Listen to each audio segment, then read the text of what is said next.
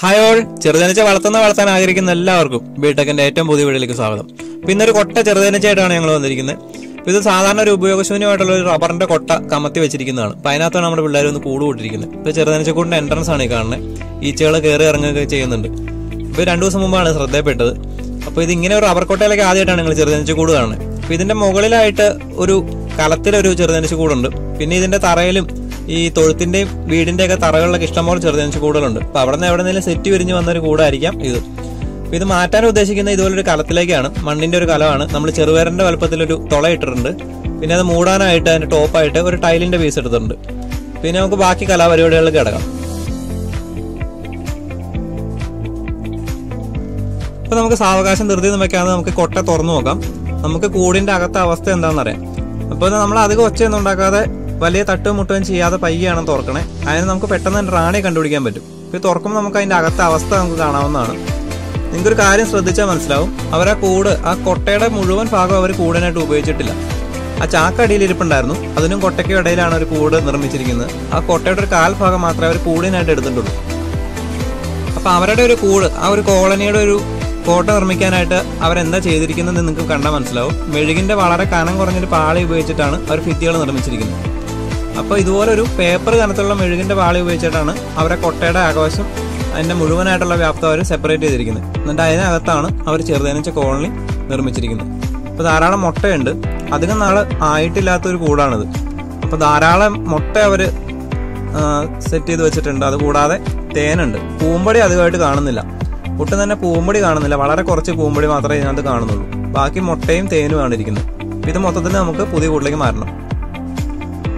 Shift ചെയ്യാനുള്ള, അതായത് ഒരു കൂട്ടിൽ നിന്ന് വേറൊരു കൂട്ടിലേക്ക് മാറ്റാനുള്ള ചെറുതേനീച്ചക്കൂട് തുറക്കുമ്പോൾ ആദ്യം തന്നെ ചെയ്യേണ്ട കാര്യം നമുക്ക് റാണീച്ച കണ്ടുപിടിക്കുക എന്നുള്ളതാണ്. നമുക്ക് റാണീച്ചനെ നമുക്ക് കാണാൻ പറ്റി. ആ ചാക്കിനകത്തുണ്ടായിരുന്നു. അത് നിങ്ങളെ കാണിച്ചു തരാം. അപ്പം അതിന് മുമ്പായിട്ട് കലത്തിലേക്ക് ഇടുന്നതിന് മുമ്പായിട്ട് അവർ കുറച്ച് മുട്ട മാറ്റി വെക്കുകയാണ്. അപ്പം മുട്ട എടുക്കുന്നത് വളരെ സൂക്ഷിച്ച് വേണം. അധികം നമുക്ക് ഡാമേജ് ആക്കാണ്ട് അധികം മർദ്ദമൊന്നും പ്രയോഗിക്കാൻ പാടില്ല. നമുക്ക് വളരെ സോഫ്റ്റ് ആയിട്ട് തന്നെയാണ് മുട്ട നമുക്ക് സെപ്പറേറ്റ് എടുക്കാവുള്ളൂ. ഇപ്പോൾ എടുക്കുന്ന മുട്ട അതുപോലെ തന്നെ നമ്മൾ കരത്തിനകത്തേക്ക് മാറ്റാൻ ഉദ്ദേശിക്കുന്ന കൂട്ടിലേക്ക് മുട്ട മാറ്റി വെക്കുകയാണ്. അപ്പോൾ ആ കൂട്ടിലെ നിലവിലുള്ള കൂട്ടിലെ മുഴുവൻ മുട്ടയും നമുക്ക് മാറ്റേണ്ടതുണ്ട്. അതുപോലെ തന്നെ പൂമ്പൊടി വളരെ കുറവായതിൻ്റെ പേരിൽ നമുക്ക് ഒട്ടും പൂമ്പൊടി പോലും നമുക്ക് വേസ്റ്റായി കളയാൻ പറ്റില്ല. ഉള്ള പൂമ്പൊടി മുഴുവൻ നമുക്ക് വെക്കേണ്ടതുണ്ട്. നിങ്ങൾക്കിപ്പോൾ കാണുമ്പോൾ ഒരുപാട് നമ്മൾ ബലം പ്രയോഗിച്ചാണ് മുട്ട എടുക്കുന്നതെന്ന് നിങ്ങൾക്ക് തോന്നും. പക്ഷെ വളരെ സോഫ്റ്റ് ആയിട്ടാണ്, ഒരു മുട്ട പോലെ ഉടയാത്ത രീതിയിൽ വളരെ സോഫ്റ്റ് ആയിട്ട് എടുക്കുന്നതുകൊണ്ടാണ് നിങ്ങൾക്ക് അങ്ങനെ തോന്നുന്നത്. പെലയതലച്ചൻ്റെ മൂവിയിൽ കപ്പളങ്ങ ഇട്ട് കൊടുത്തിട്ട് പൊട്ടിക്കാണ്ട് തൊഴിക്കാൻ പറയില്ലേ, അതുപോലെ നമുക്ക് സൂക്ഷ്മതയോടെ കൈകാര്യം ചെയ്യേണ്ടതാണ് ചെറുതേനീച്ചയുടെ മുട്ട എന്ന് പറഞ്ഞാൽ. വളരെ സോഫ്റ്റ് ആയിട്ടാണ് നിർമ്മിച്ചിരിക്കുന്നത് മെഴുകൊണ്ട്. അപ്പോൾ അത് അധികം ഉടയാണ്ട് വളരെ സോഫ്റ്റ് ആയിട്ട് നമുക്ക് ആ മുട്ട എല്ലാം എടുത്ത് പുതിയ കൂട്ടിലേക്ക് നമുക്ക് മാറ്റി വെക്കണം. എടുക്കുന്ന മുട്ടയുടെ കൂട്ടത്തിൽ റാണിമുട്ട ഉണ്ടോ എന്നൊക്കെ നമ്മൾ നോക്കുക. ഈ മുട്ടകളിലൊന്നും റാണിമുട്ടയൊന്നും കാണാനില്ല.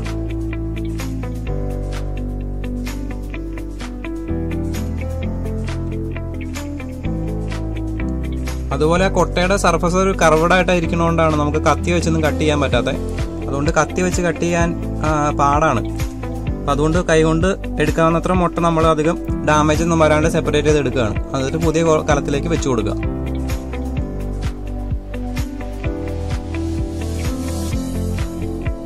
ബിടെക്കിന്റെ വീഡിയോ ആദ്യമായിട്ട് കാണുന്ന ആളാണെങ്കിൽ ജസ്റ്റ് ഒന്ന് സബ്സ്ക്രൈബ് ചെയ്തേക്കുക. പുതിയ വീഡിയോകൾ കാണാനായിട്ട് ബെല്ലൈക്കൺ ഒന്ന് പ്രസ് ചെയ്തേക്കുക.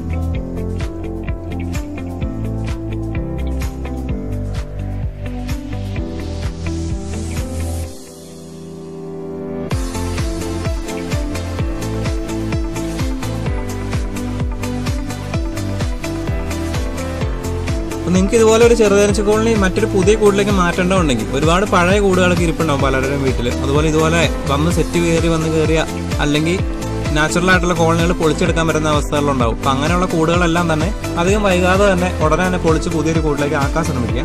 കാരണം ഇനിയിപ്പോൾ മഴയായി കഴിഞ്ഞ് കഴിഞ്ഞാൽ അതിന് നമുക്ക് സാധിക്കില്ല. മഴയ്ക്ക് മുമ്പ് തന്നെ, മഴയ്ക്ക് തൊട്ട് മുമ്പല്ല, നമുക്ക് ചെറിയൊരു ഗ്യാപ്പ് കൊടുക്കണം ചെറുതേനീച്ച കോളനികൾക്ക്. കാരണം ഇപ്പോൾ ഏപ്രിൽ പകുതിയായി. ഇനിയിപ്പോൾ ഒരു മെയ് മാസവും ഈ ഏപ്രിലിന്റെ പകുതി കൂടി അവർക്ക് ക്ഷാമകാലത്തേക്ക് അവർക്ക് ശേഖരിച്ച് വെക്കേണ്ട കുറച്ച് ചെറുതേനുണ്ട്. അപ്പൊ അത് കളക്ട് ചെയ്യാനുള്ള സമയം അവർക്ക് കൊടുക്കണം. അതുപോലെ തന്നെ ഈ കൂട്ടിലിപ്പോൾ പൂമ്പൊടി വളരെ കുറവാണ്.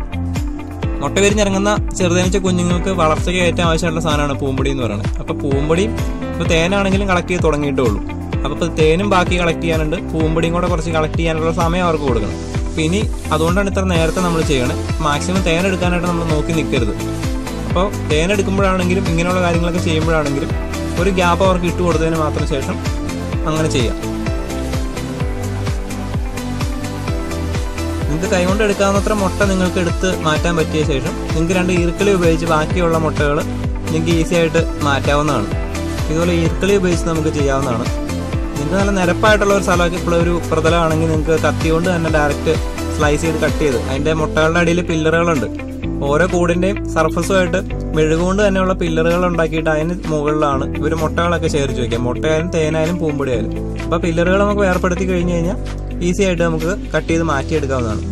അപ്പോൾ അങ്ങനെ കട്ട് ചെയ്യാൻ പറ്റുന്ന ഒരു സന്ദർഭവും സിറ്റുവേഷനൊക്കെ ആണെങ്കിൽ നിങ്ങൾ അങ്ങനെ കത്തി ഉപയോഗിച്ച് കട്ട് ചെയ്ത് മാറ്റാം. പക്ഷേ ഇവിടെ ഒരു കൊട്ടയായതുകൊണ്ട് പാടായതുകൊണ്ടാണ് നമ്മൾ കൈകൊണ്ട് എടുത്തത്. കൈകൊണ്ട് എടുക്കുകയാണെങ്കിൽ തന്നെ വളരെ സൂക്ഷിച്ച് അധികം ഡാമേജ് ഒന്നും പറ്റാതെ എടുക്കാൻ ശ്രമിക്കുക. കുറച്ച് മുട്ടയെ മിച്ചമുള്ളെങ്കിൽ കൂടി നിങ്ങളത് കളയാണ്ടിരിക്കാൻ ശ്രമിക്കുക. മാക്സിമം മുട്ട നിങ്ങൾക്ക് എടുക്കാവുന്നത്ര മുട്ട നിങ്ങൾ സെപ്പറേറ്റ് ചെയ്ത് പുതിയ കൂടിലേക്ക് ആക്കാം. അപ്പോൾ ഇതാണ് നമ്മുടെ ചെറുതേനച്ചക്കൂടിലെ റാണി. ഇത് ആ ചാക്കിനകത്തിരിക്കുകയായിരുന്നു. അപ്പോൾ അതിനാകെ മനസ്സിലായി, കളി കിട്ടിയെന്ന് മനസ്സിലായി. അപ്പോൾ അതിന് എന്നാ ചെയ്യേണ്ടതെന്ന് അറിയാൻ പാടാണ്ട് ഓടിപ്പാഞ്ഞ് നടക്കുകയാണ്. അത് ആ തേനകത്തിരിക്കുകയായിരുന്നു. അപ്പോൾ അത് വെളിയിലേക്ക് വന്നിട്ടുണ്ട്.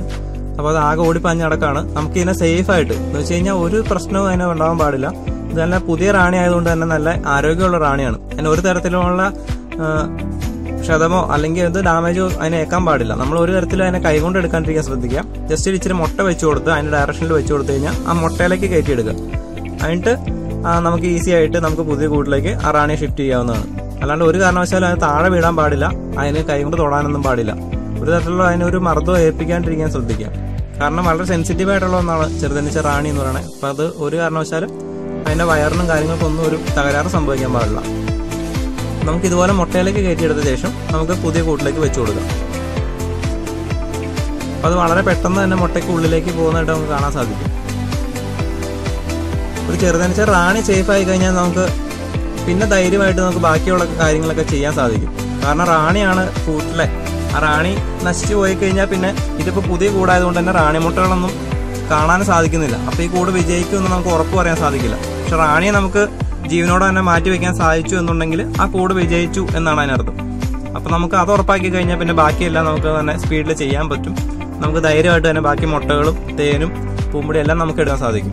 അപ്പോൾ റാണിയെ ആദ്യം തന്നെ നമ്മൾ സേഫ് ആക്കി വെക്കണം. തുറക്കുമ്പോൾ തന്നെ റാണിയെ കണ്ടുപിടിക്കാൻ ശ്രദ്ധിക്കുക.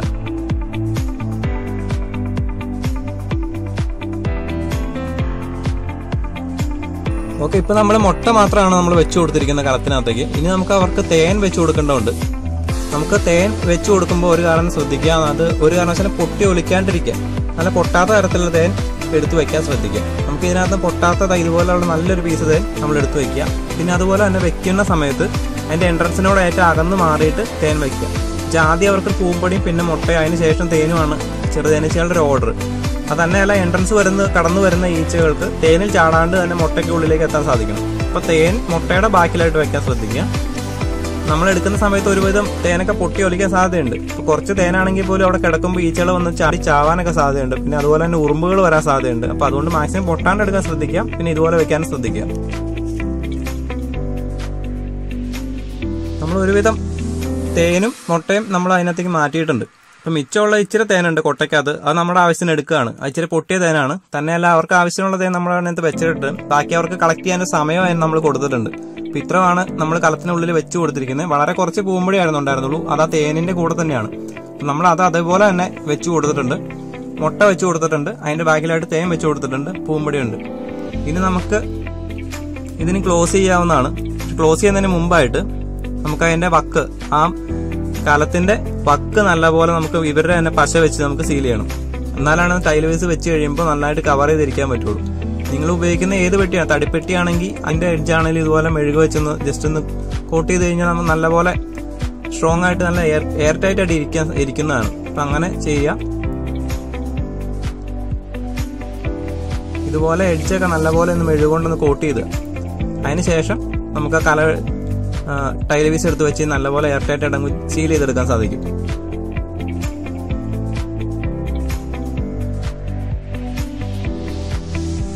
ഇതിനകത്ത് തേന ഏകദേശം ചെറുതായിട്ട് പൊട്ടിയ കാരണത്താലും അതുകൂടാതെ തേക്കുന്ന മെഴുകിന്റെ ഒരു സ്മെല്ലൊക്കെ ഉള്ളതുകൊണ്ട് തന്നെ ഉറുമ്പുകളൊക്കെ അപ്പം തന്നെ വരാൻ സാധ്യതയുണ്ട്. അപ്പോൾ ഇത് ഒരു ദിവസത്തെ ഒരു 1-2 ദിവസത്തേക്ക് നല്ലപോലെ ഉറുമ്പ് വരാണ്ട് നല്ലപോലെ ശ്രദ്ധിക്കേണ്ടതാണ്. മെഴുകി തേച്ചതിന് ശേഷം നമുക്ക് ടൈൽ വെച്ച് ഇതുപോലെ ജസ്റ്റ് ഒന്ന് പ്രസ് ചെയ്ത് കഴിഞ്ഞാൽ നല്ലപോലെ ഇരിക്കുന്നതാണ്. അതിന് ശേഷം നമുക്ക് പഴയ കൂടിന്റെ എൻട്രൻസ് ഇരുന്ന അതേ സ്ഥാനത്ത് തന്നെ പുതിയ കൂടിന്റെ എൻട്രൻസ് ആക്കി വെക്കാം. നമ്മൾ വെക്കുന്ന സമയത്ത് തന്നെ ഈച്ചകളെല്ലാം കയറുന്നത് നമുക്ക് കാണാൻ സാധിക്കും.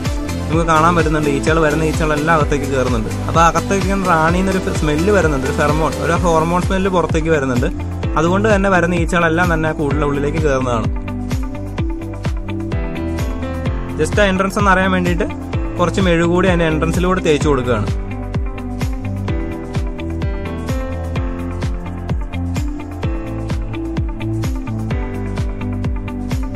അപ്പൊ ഈ കൂട് ഇതുപോലെ തന്നെ നമുക്ക് വൈകിട്ട് വരെ ഒന്ന് നോക്കണം, ഉറുമ്പ് കയറാണ്ടും നോക്കേണ്ടതുണ്ട്. വൈകിട്ടാകുമ്പോഴത്തേന് എല്ലാ ഈച്ചകളും ഇതിനകത്ത് കയറുന്നതായിരിക്കും. അപ്പൊ പുതിയ കൂടെടുത്ത് നമുക്ക് വേറെ സ്ഥലത്തേക്ക് ഇഷ്ടമുള്ള സ്ഥലത്തേക്ക് മാറ്റി വെക്കാം. അതല്ല ഇവിടെ തന്നെ വെക്കാൻ പറ്റുന്ന ഒരു സിറ്റുവേഷൻ ആണെങ്കിൽ നമുക്ക് ഇവിടെ തന്നെ വെക്കാം. ഇതിന്റെ എൻട്രൻസും കാര്യങ്ങളെല്ലാം ഈ ഈച്ചകൾ തന്നെ ഇനി ഉണ്ടാക്കുന്നതായിരിക്കും. അപ്പൊ വീഡിയോ എല്ലാവർക്കും ഇഷ്ടമായെന്ന് വിചാരിക്കുന്നു. അടുത്ത വീഡിയോ കാണുന്നവരെ ബൈ.